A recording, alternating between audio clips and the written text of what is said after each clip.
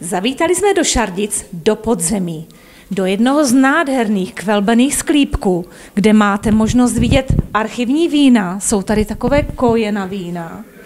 Škoda, že vám nemůžeme přenést tu nádhernou vůni jihomoravských vín až k vám do obýváku. A já už tady slyším za dveřmi se něco děje. Dobrý den! Dobrý den! Vítejte v Šardicích. Šardické sklepy jsou otevřeny, jsou dokořán. Na zdraví! Poslední červencovou sobotu se sklepy v Šardicích otevřely dokořán již po 14. a stálo to opravdu za to. Počasí jak na objednávku, široká nabídka vín k degustaci v 17 vinařstvích a vynikající domácí pochutiny přilákaly letos okolo 700 návštěvníků, kde bylo možné zakoupit vstupenku. Jedny lidské si samozřejmě můžou koupit předprodeji, ty jsou zlevněné, o 100 korun dneska si kupují na místě v obecní hale u Orla, pak v podstatě můžou použít autobusy na to, aby se rozvezli po celé dědině, aby nemuseli chodit pěšky, protože to máme z jednoho konce na druhý. Máme otevřeno 17 sklepů, v každém jsou skvělá vína, připravené občerstvení, večerní program je připravená cymbálka a diskotéka na hřišti, takže si myslím, že uspokojíme všechny chuťové a citové pohárky.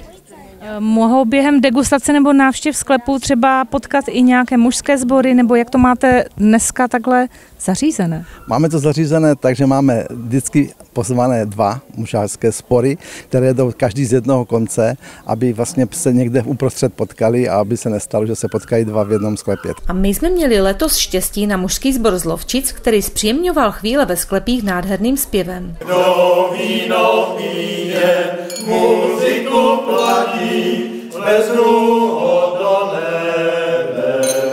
Anděle svatí, šestí rohatí. Já jsem víno pil, muziku platil, když jsem šel do nebe. Petr mě vrátil, Petr mě vrátil. Každý návštěvník obdržel jako vždy taštičku na krk, skleničku, tužku a mapku vinařství a jako bonus 2 kupony po 100 korunách na nákup vína.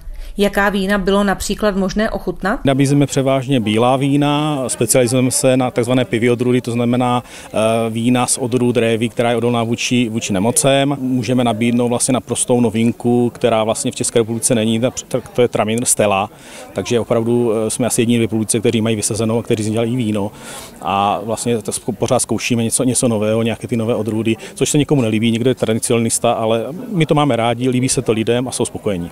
Kdybyste měl zmínit třeba něco jiného, čím se lišíte od ostatních otevřených sklepů, tak co by to bylo? Asi pohodová atmosféra. Bývá tady zhruba 650 lidí každoročně, což zajišťuje jakoby spokojenost těch vinařů, že ten zájem je. Na druhou stranu ti lidi se většinou netlačí. Jo? Možná chvilku je u pokladny ráno nějaká frontička, ale pak se to tady dozvědí po těch sklepech, nejsou fronty, lidi mají šanci popovídat si s vinařem a zkoumat dlouze ty vína, které má k dispozici. Rodinnou atmosféru a poctivou vinařskou práci oceňovali i návštěvníci. No a nedalo nám nezeptat se, jak se lidé o otevřených sklepech dozvěděli. Jaká reklama je tedy nejlepší? Dobrý den, odkud jste přijeli? Z Mostu. Jak jste se o této akci dozvěděli? Od kamarádky.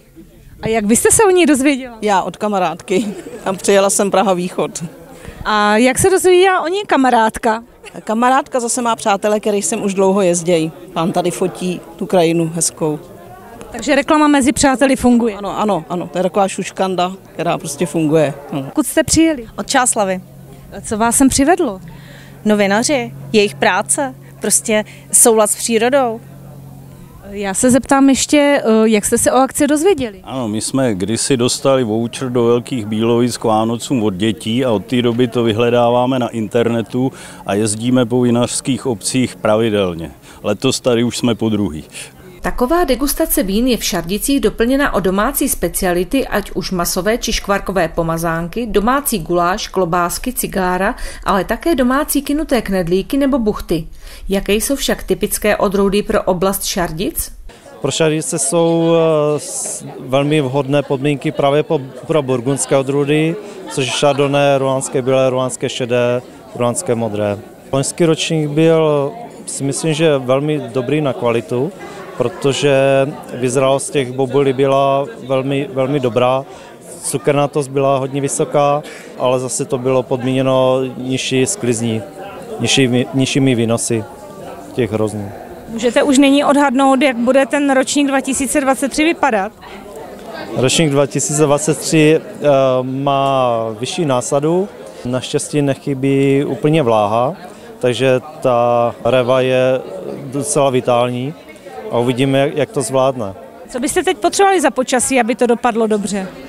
Tak počasí ještě by se hodilo trošku vody, no a hlavně září, aby bylo suší a světelný.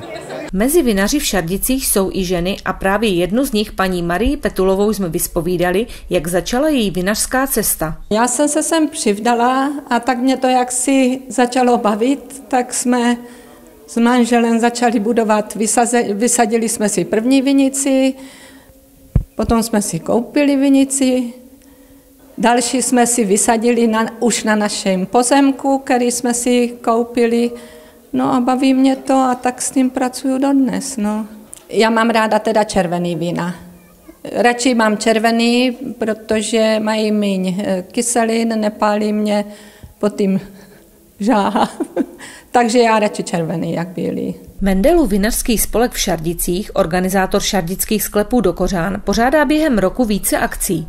Pokud vám tato unikla, nenechte si ujít další vinařskou akci, kterou bude ochutnávka mladých vín v listopadu. Ráda bych vás pozvala na všechny vinařské akce za všechny vinaře do Šardic.